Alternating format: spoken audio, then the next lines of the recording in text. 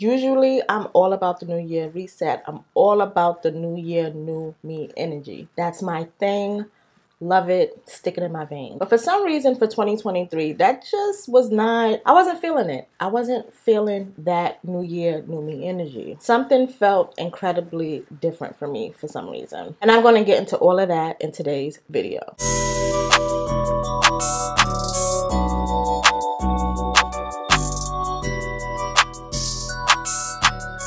Hey, my name is Queen. Welcome to the Mixed Vixen channel. Hey boo, if you're new here. If you are not new here, thanks for coming back. I appreciate you. Before today's topic, I just want to say Happy New Year. Some of you have seen me already on the socials. Some of you did see me at the top of the month when I did my January live stream. But some of you may have not. So Happy New Year. I feel like you can say Happy New Year up until February. So Happy New Year. There's also a written version of this video on the website if you want to check that out as well. For some reason this year, I just was not in my new year, new me bag. It was really weird because it's just usually my thing. Before I get into why I was so anti-2023 reset and why the new year, new me thing was just not my bag, I do want to explain and talk about first how that period of time became something that was really, really important to me and something that I romanticized. So I started doing New Year's rituals maybe 10 years ago now. Yeah, probably about 10 years ago. And I'll do some other things just to commemorate this transition in time. Then as years went on, I began to add things to my ritual. So then I started doing vision boards and I started writing goals and I started writing intentions, and I would have like a theme word for the year. All of this happened for me naturally, and all of it was something that was very necessary and really affirming for me at that period of time. I don't really remember how and why I started adding these other pieces to my New Year's ritual, but it worked. It was really good with helping me stay optimistic, building my confidence, and just really feeling good about the transition. It also gave me considerable faith on what the possible outcome can be for the next year. Then I started sharing these rituals that I have with my friends and family. I hosted vision board and affirmation setting workshops. It felt really good to see people enjoying the process that I created for myself, and it's being also something that they can enjoy and take with them. And my workshops, they were great. We wasn't just cutting magazines and pasting stuff on boards or willy-nilly. It was something very, very intentional. Not to shade anybody who just be sticking stuff on a board, but that sounds shady. But that's not what I mean to do. That's not my intent. It was a community building experience. I liked seeing vision boards becoming a more popular thing. I liked seeing intention setting. I liked seeing affirmations becoming this thing that people knew about. There was a time when I would say these words and people were like, what you talking about? And I'd explain it and they'll be into it.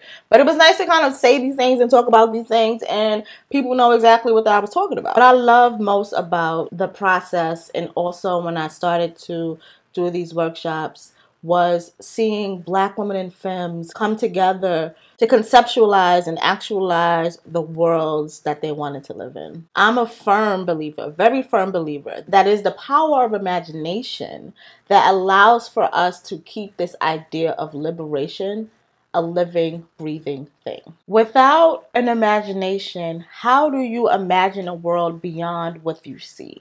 How do you create systems and structures outside of the current systems and structures you live in if you don't have imagination? You have to believe there's life outside of white supremacist patriarchal capitalism. That's something that none of us, no one watching this video, has ever experienced. Well, unless you're a white man, but I don't think you're at my channel. I don't think you're here. None of us have seen or experienced what life on the other side of imperialism, white supremacy, patriarchy, capitalism, none of us know what life outside of that is, but it is the power of the imagination that's making us believe that that is at the other end of all of this BS. Doing all of these things for New Year's has been one of my deep, radical self-care things, something that has helped me recharge, helped me pour into myself. It's in many ways helped me recharge my idea of hope and faith, because the world is shitty. So when I'm home,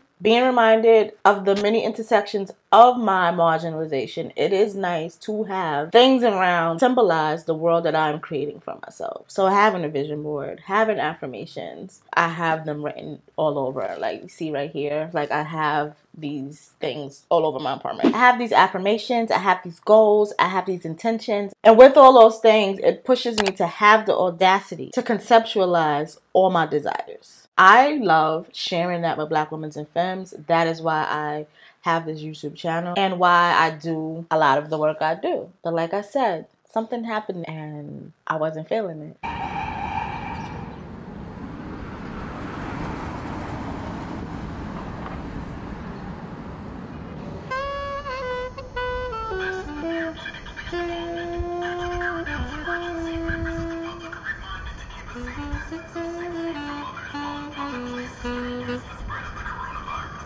A global pandemic happened and something in the process just shifted for me. And I'm one of the people privileged enough to quarantine and work from home.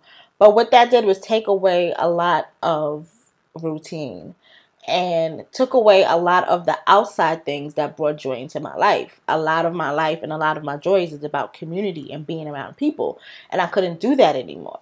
So what I did was I just started doing all of the rituals I did in the New Year. I just did them throughout the year. I didn't just sequester them to something I did the last week of December as a transition into the first day of the new year. I was going in with my affirmations. I was constantly setting intentions. I read my Quran more. I did my, the deep cleaning, the decluttering of your house. I started doing that. Now I do that every season. I go in with the decluttering and cleaning stuff because that's my thing. I think I'm an extreme purger. I love to get rid of things. I'm now at a point where I just use any time of the year to do an inventory of my life, to examine what still works for me and what doesn't work for me. Some of my routines, some of my coping mechanisms may not be things I need anymore. So I get rid of them. So internally, I didn't need my 2023 reset like I usually do because I was doing so much of these things throughout the year. I've decided that now I conceptualize my desires daily.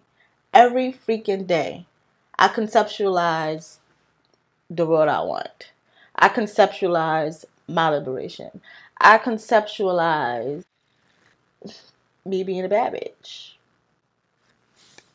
I realized that for myself, and then I started thinking deeper because I'm a Virgo and we analyze every freaking thing. I asked myself a few questions about the collective, about Black women and femmes as a whole. Are Black women and femmes resetting for? Like, this world is shitty. Like, it's really fucking shitty for us. Why do Black women and femmes need to reset for this? Are we resetting to recharge? Are we resetting so we can pour into ourselves? Are we resetting because we want to affirm our needs? Or are we resetting because we have fallen in the trap? And when I say we, I dead ass mean me too. Why are we trying to be better? Why are we always trying to be better? Who are we trying to prove this to?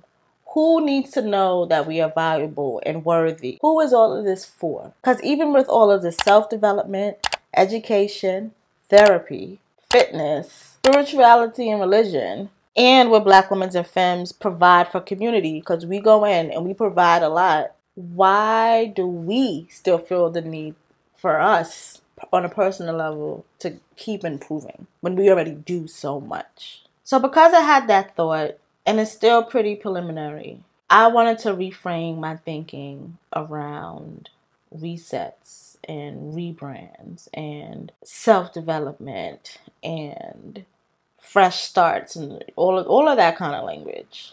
And I challenge everyone watching this video to reframe your thinking about that too. Who are we being better for? Is it for you? Or is it for a system that doesn't care about you and never will? I want us to think about the fact that we are enough. We're enough. As you are enough. I'm enough.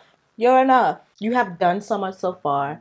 You will do more. You are thriving during a global pandemic because that's what we're still in. That's, they trying to act like we're not, but we are. I want us to chill out. I want us to stop picking ourselves apart. We don't need to improve. Not Black women and femmes.